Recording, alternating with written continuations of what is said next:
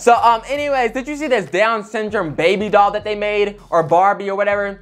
This is ridiculous. Like, what kid that has Down syndrome wants a baby doll or a Barbie or whatever it is?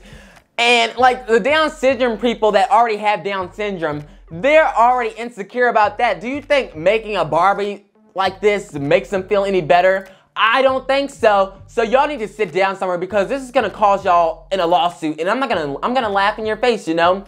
By the way, this doesn't look like a Down syndrome baby or Barbie. Why do I keep saying Barbie? The teleprompter makes it look like it says Barbie.